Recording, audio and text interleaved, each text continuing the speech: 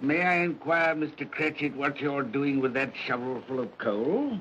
Why, I beg your pardon, sir, but the outer office is intensely cold, and my fire... Your fire?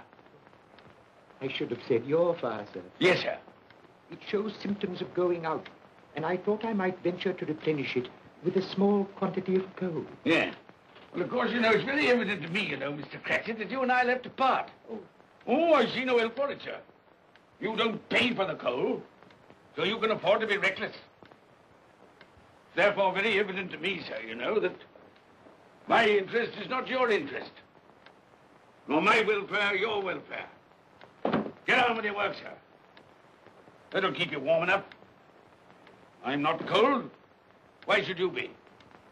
And I'm your senior by a great many years, I fancy.